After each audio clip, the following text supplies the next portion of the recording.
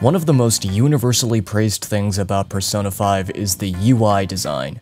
If you don't know what I mean by a UI or user interface, essentially it's the means of communication between the user, in this case the player, with the game. This could include menus or heads-up displays, or HUDs for short. You could have a very boring, run-of-the-mill form as your user interface, or you can make it look good. But I'm sure you've heard every game critic, artist, and graphic designer talk about Persona 5's style to death by now, and how it looks like it's straight out of a comic book. Something that I never realized until recently is that a lot of Megami Tensei games actually have nice interfaces. When it comes to the world of RPGs, interface is extremely important, because 90% of the time the player is going to be looking at it. Now listen, I'm no artist.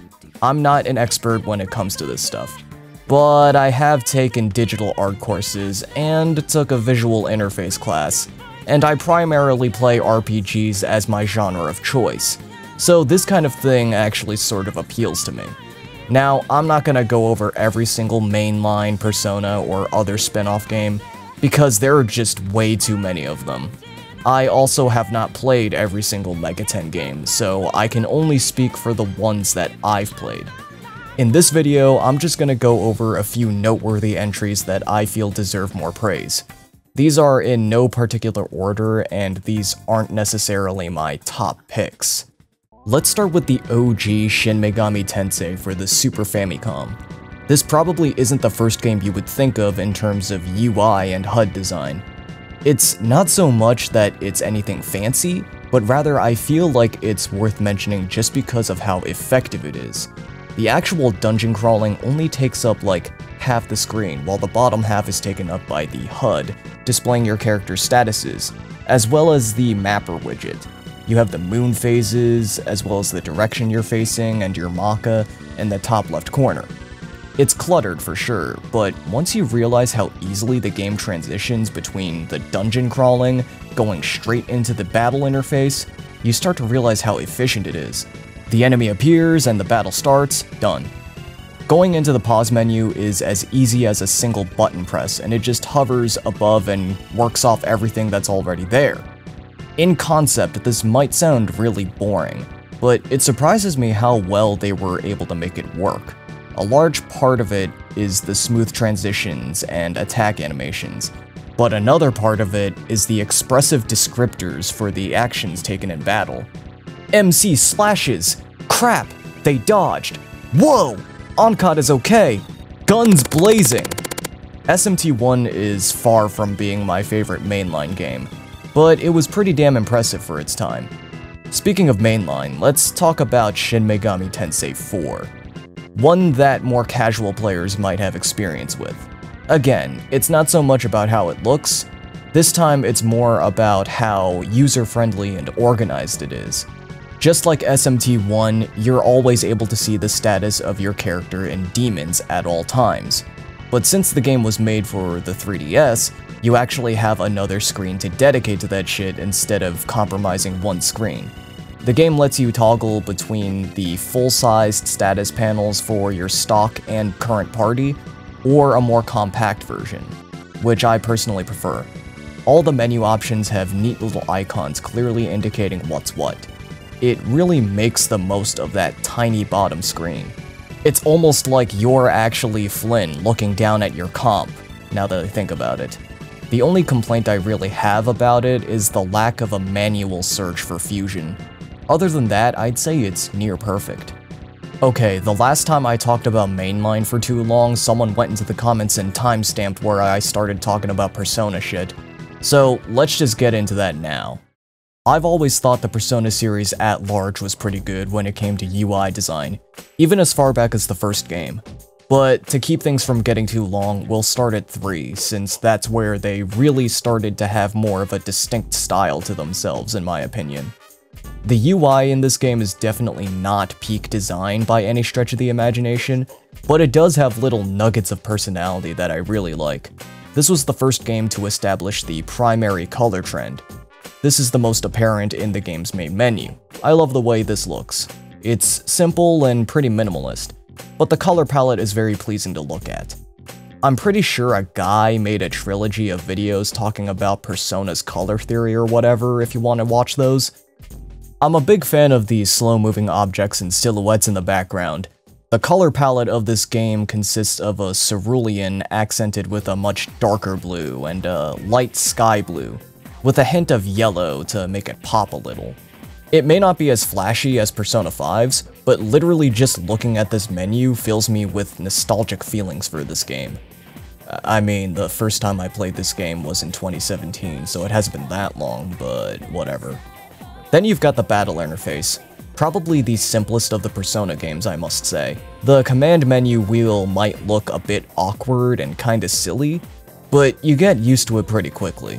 If you didn't notice within the first 2 minutes of the game, the evokers you summon your personas with are shaped like guns! Whoa! And that's the moment you realize, wait, the command menu is literally a gun cylinder. Damn. Specifically, a revolver. Unfortunately, the evokers are not based on revolvers, so it still doesn't completely make sense. Missed opportunity from a symbolic standpoint. The cursor for selecting targets looks like, well, a target marker. You know, a crosshair. Despite the simplicity, it's actually quite user-friendly once you know all the button shortcuts. You can press circle to reset the cursor back to the attack command, and square to instantly skip your turn. Once you get used to it, it actually becomes the second fastest menu to navigate, Persona 5 being the fastest. Holding R1 lets you see the entire turn order for the cycle, allowing you to properly predict actions and set tactics for your allies accordingly. Pressing L1 lets you tell your navigator to analyze an enemy. The HP and SP displays are out of the way to the side instead of boxes like in most RPGs. And the profile shots of the characters are pretty cool. I like the little emoticons indicating the character's condition, it's cute. The font choice for the damage text just looks weird. What an odd choice. And the rush command can be kinda sticky at times. Of course, most of the emphasis of this game's combat comes more from what's going on screen, or the really trippy backgrounds that I adore, so I don't really mind the more subtle approach in this game. Another subtle but really cool detail is specifically during the dark hour. There's a little bit of a distortion effect, and you can actually see this affect the HUD, text boxes, and character portraits a little bit. This was also a thing in Nocturne, but there isn't much else to say about the UI in that game, to be quite honest, so I figured I would just stick it in here for this part of the video. That being said, the text boxes and HUD in the top right corner look very rough and low budget. Considering how this game is 50% social sim, you're gonna be looking at the dialogue boxes a lot. Like, even more than most RPGs. So having these fugly looking text boxes isn't doing you any favors. The shop menus aren't really anything too special either. They added the option to immediately equip something after you buy it, which is pretty nice. But they take away the feature from Persona 2 that lets you select everything you want at once before buying. Why would you do that? Yes, believe it or not, I am capable of criticizing the games I like. As much as I've always preferred Persona 3 FES over Portable, I actually think the HUD and text boxes look much better in the portable version.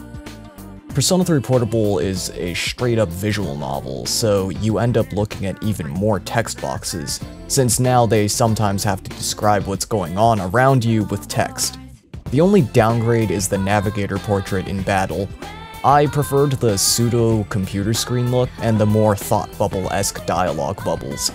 I never really took much of an issue with the visual novel style of Persona 3 Portable, but for some reason, people complain about it a lot, all the while praising whatever the hell this shit is.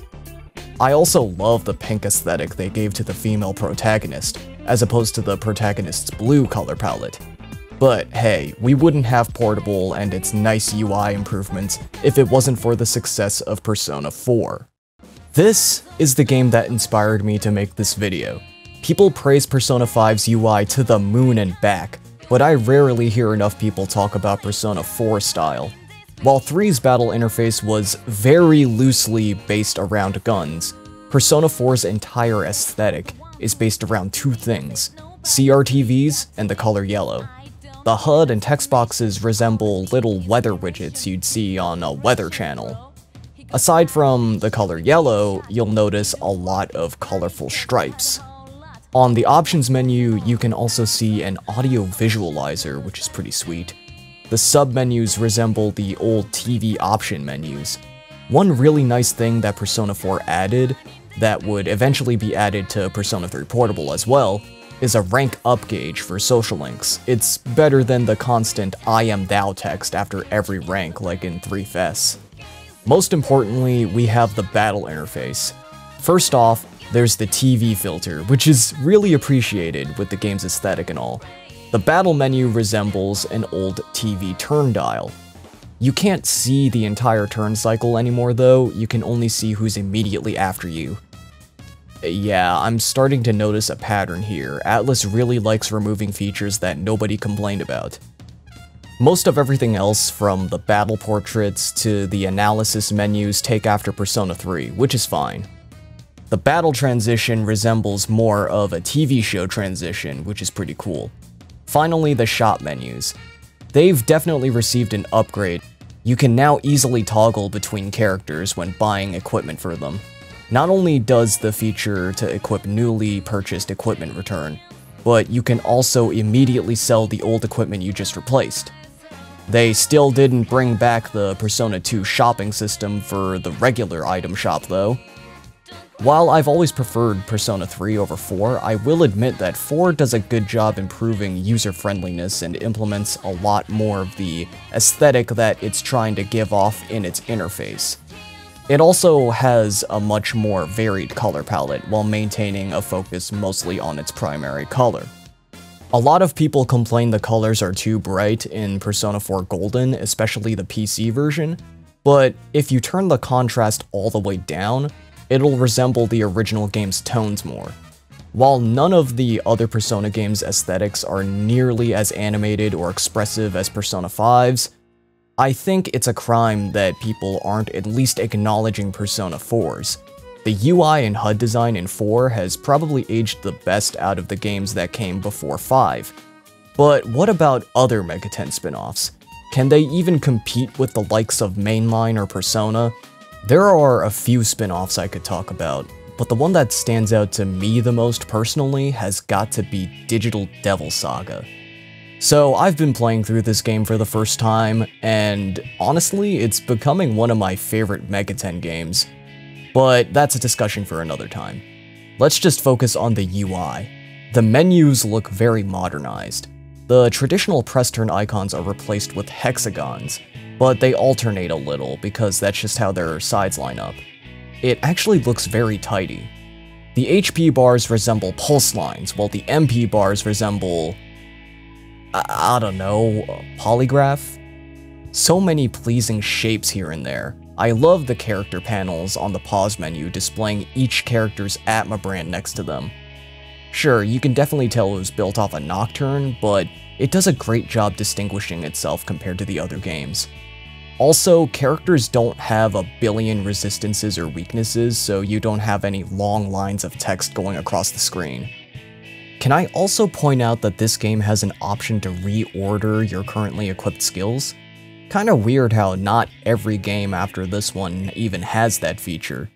The XP bars are nicely colored with a nice sheen effect, which makes watching them fill up so satisfying to look at. As for the HUD, it's about the same as any other Mega 10 game really, just the moon phase basically. Oh, no, wait. No, this game doesn't have moon phases, it has solar phases. It kinda baffles me that behind this game's plain box art is some pretty kick-ass design. And also one of the best games ever made, but let's not get into that right now.